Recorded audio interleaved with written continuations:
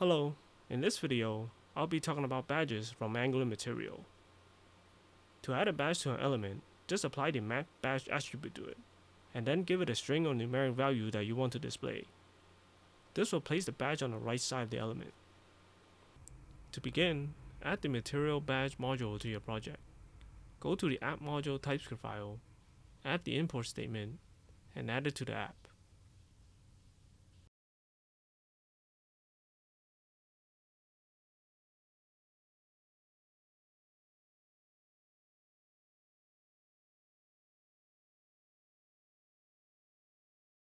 For example, to add a badge to a button, we will apply the MatBadge attribute to it, and then set its value.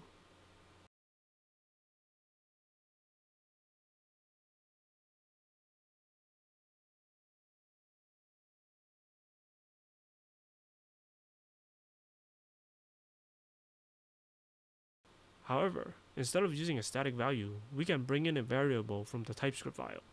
This allows us to change the value during runtime.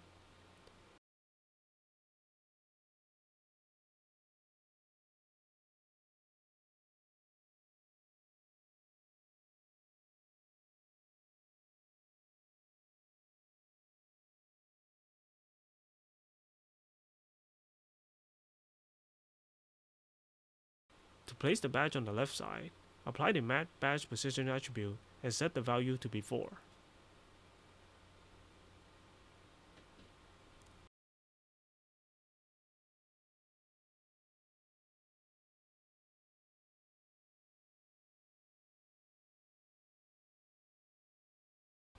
The badge has 3 sizes: small, medium, and large. To change the size, apply the MatBadge size attribute.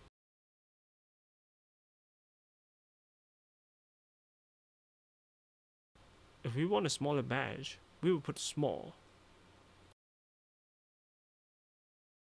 Or if we want a larger badge, we will put large.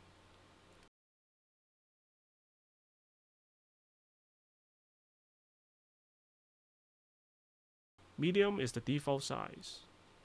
Sometimes, we may want to hide a badge. To hide a badge, use MatBadge hidden.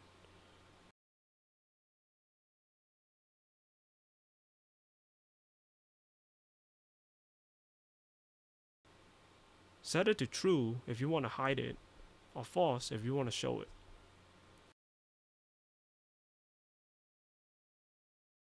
Lastly, to change the color, apply the MatBadge color attribute, and then set it to either primary, accent, or worn. These 3 colors are predefined depending on the theme you have chosen.